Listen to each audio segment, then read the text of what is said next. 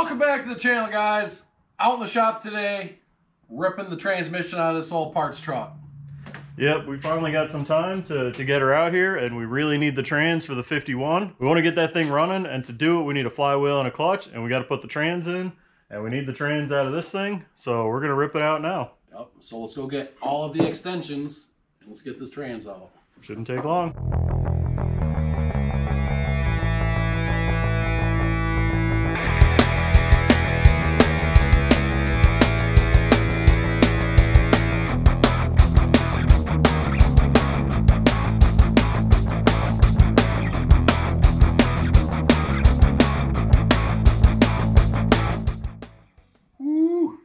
Alright guys, we just gave birth to an NV4500 trans. It's a heavy one. It is a really heavy one, but it's out. It didn't take that long, but maybe an hour, and we wasted 15 minutes looking for tools, like you always do. But she's out, and Sawzall made quick work of it. She looks pretty good. You know, she's not too rusty. She's I think it'll be hard to break this one. This is exactly what we needed. Now we just got to get it back into the 51 and get a clutch in it, and might be able to start it. Time to yank the NV3500 out of the 51 and slap this bad boy in. Let's get to it. All right, guys. I'm sure you saw the last video where this thing moved at about 5,200 RPM. So we're really curious as to what this clutch looks like. If there's any clutch left. I mean, there's a little something sticking out here, but we're going to run this pressure plate off and see what she looks like.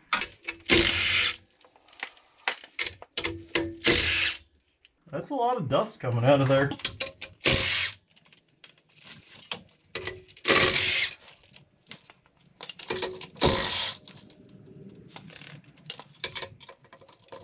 Come on.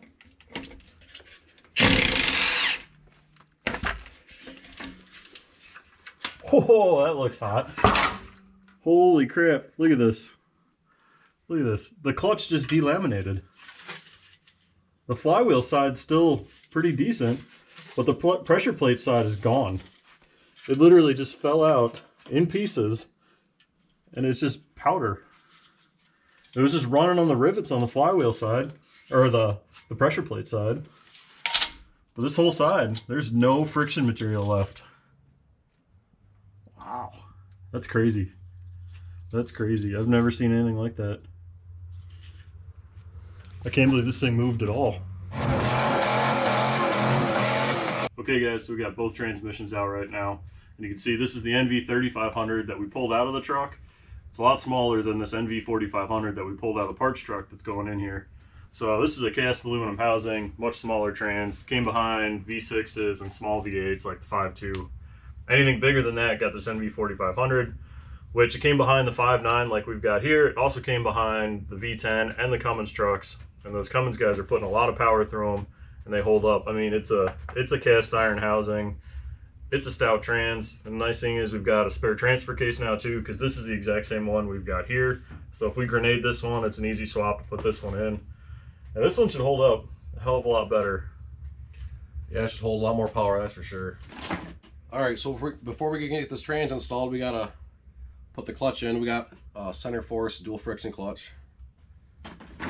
And they got their famous counterweight system on there. It should hold what we're doing. If not, we'll need a lot more expensive clutch, but this should get us going for now, at least. Better than the old slipper clutch we had in NV4500, so. Yeah, that's true. This one has friction material on both sides. Alright guys, so we just got this other transmission swapped into the truck, and we got the clutch put in. I'll bring us one step closer to getting this thing fired up. The next step we're going to do is put the distributor in, and for a distributor we're going to run the Holley Terminator X. Yeah, so this thing's running a Holley Terminator X system. It's the universal kit using most of the Chrysler hardware sensors. We've got some bigger fuel injectors in it, and we're running some aftermarket sensors like map sensor and everything.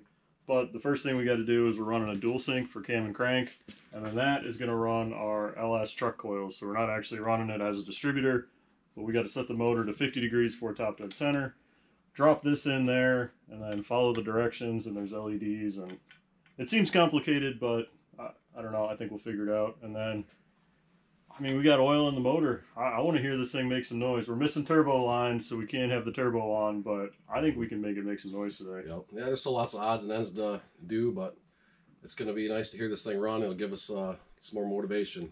Yeah, let's get to it. This is the moment of truth. Let's see if it'll actually turn. Oh!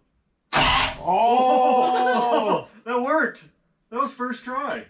Gee, thanks. Oh, that's crazy. That's crazy. All right, no, that's fine. 50 degrees, 45 dead center. I think that was compression. It's hard to tell with the trans on the back.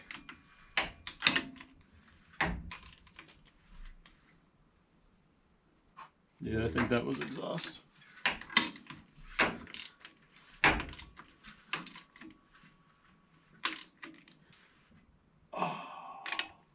We'll go back.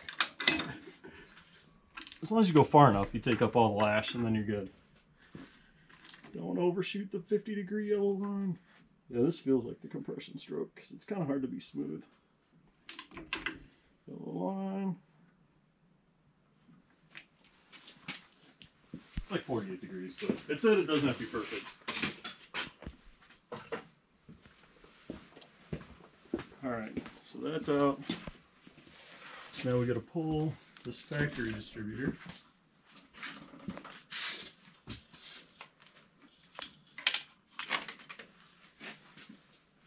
That grimy, nasty thing. I don't know how many miles are on this engine, but that's gross. Alright, now we got to start reading. You know how to read, Daryl? I think so. Oh, never mind. There's pictures. You don't actually need to know how to read.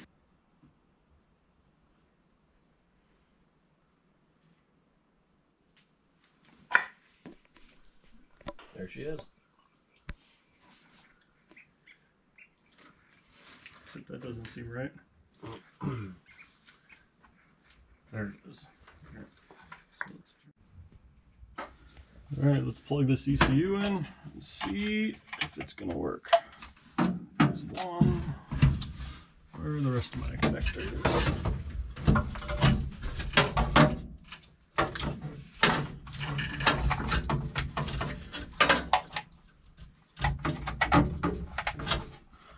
Key on. Oh, we got flashing lights. That's good. Now we're going to go through the final steps of this Holley instruction book here.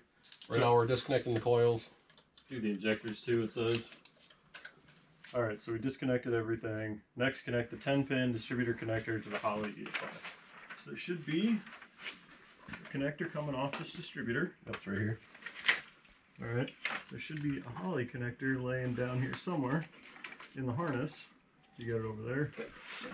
Yep, it's right there. Alright.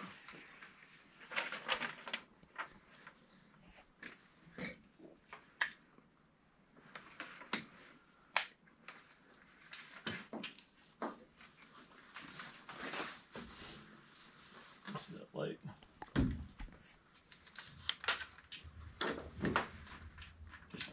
That's the one thing I give credit to Ford. They put the distributor in the easy spot. Not like all these other motors. Hiding them in the back, or you can't see them. Can't get to them. Alright.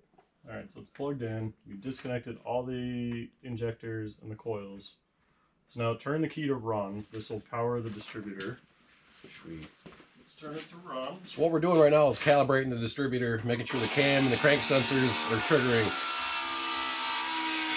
Hold on, shut her down! Fuel leak. Injector leaking at the rail. Alright, well, we probably should have pulled the fuel pump fuse. I didn't think about it. We did the TPS auto set, so now the ECU wants to fire. Which one's just this one, or? Yep. That guy? All Number, right. I got number it. 3. Probably torn O-ring, so we'll pop those injectors off and put a new O-ring on. We're gonna need some rags. We got lots of fuel. That fuel pump works really good. It was Ford, I think, like 600 horse. Oh, we need the flush line anyway, right? All right, so take 2, guys. We had a little fuel leak here. It was just a tore O-ring on the injector. But we got that squared away, and we pulled the relay for the pump, so we can focus on this distributor. Yeah, so we'll go back to turn the key on, and this time the fuel pump should run because there's no relay.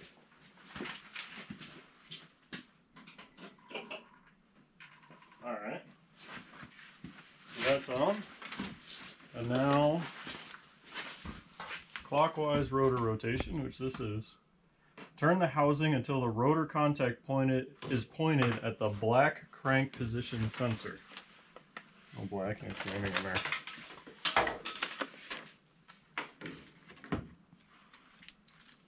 Figure 2. What? Oh, that's a problem. We just hit the intake. Slowly turn the housing clockwise until it goes off. Oh, we got lights going on and off. Alright, so I think we are going to have to rotate the distributor somehow. Go backwards. Come on.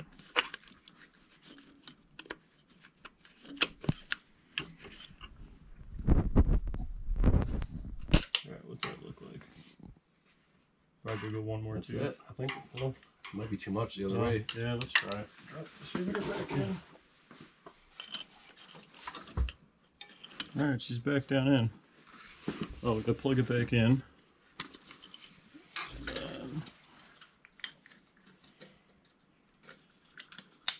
Alright, so now we'll turn the key back on. We'll try the rotation again.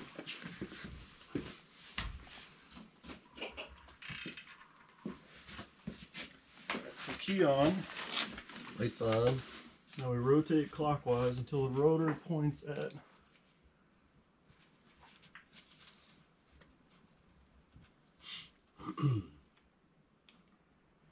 both cam and crank should be illuminated. Yes, they are. Slowly turn the housing clockwise until the crank LED goes off. Right there. Got that. Then slowly turn the housing counterclockwise until the crank LED comes back on. Right there. This will position the distributor close to where it needs to be. Install and snug the distributor clamp. Alright. Woo! Getting close. Let's try that. Bolt her down and we are getting close. Alright, this is the last step. You gotta put some fuel in the tank, hit the key, see what happens. Yeah, but we didn't put the filler neck in yet, so we'll try not to spill it all over the place. We do have 2 funnels going down there. And the tank's really full. It doesn't sound like it's running out on the floor yet. Save our race cars. God, how much that was? I don't know. Probably not enough. I think we get a little handle on this flow.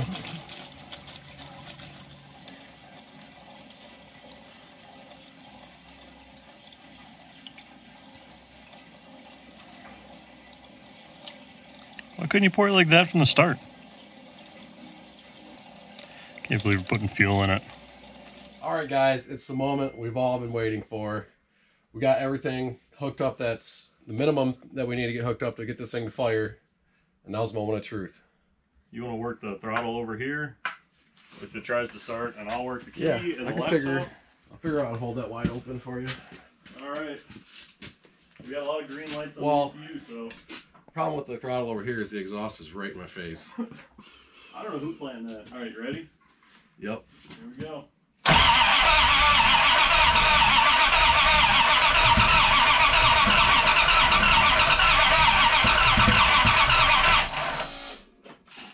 She's making smoke.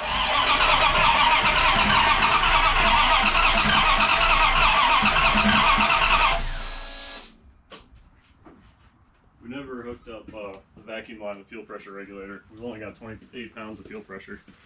Might have to adjust the regulator. Yeah, I don't know what it's supposed to come preset at, but let's try cranking it again. Let's see what we got.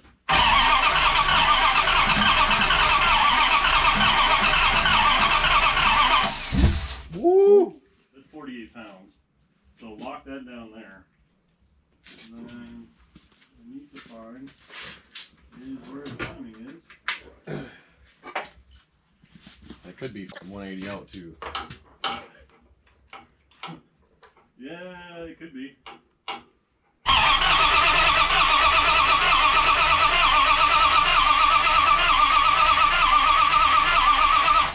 Alright, so we just flipped the distributor 180 degrees. It has to do something different. I don't know. I'll crank it, let's see what happens. Hopefully it makes noise.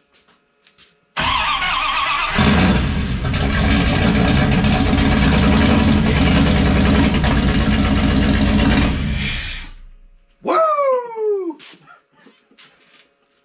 That sounds insane. You know, it's amazing. It fires up really fast when you put the distributor in right. Yeah, it's awesome. Alright, I added double the idle air control because I had taken it out earlier thinking maybe it was too much air, but let's see, it should idle a little bit better now. We'll find out.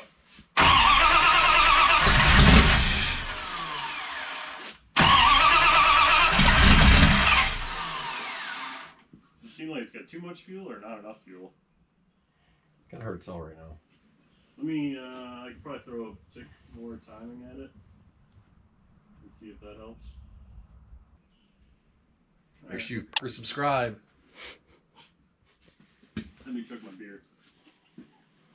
Alright, so looking through the data log, we're cranking at 25 pounds per hour of fuel. And then the tune I put together, which I kind of stole from someone else, which everybody says not to do, had 240 pounds per hour of fuel after that. So I think it was flooding itself out. So I took a ton of fuel out of it, and it should run pretty decent now. So I'm gonna crank it here.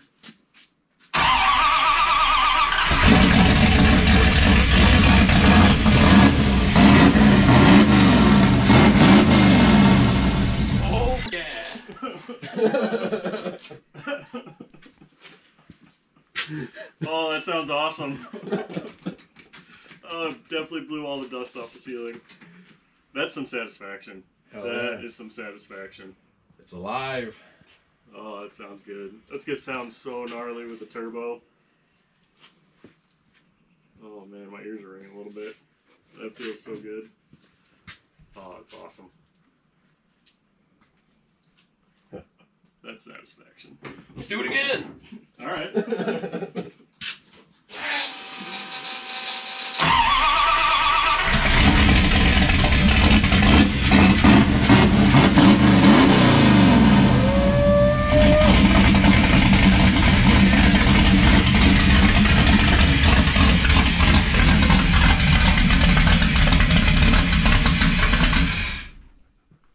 Oh, that's insane. Oh, that's insane. My ears are ringing. Oh, that's the coolest thing ever. That is the coolest thing ever.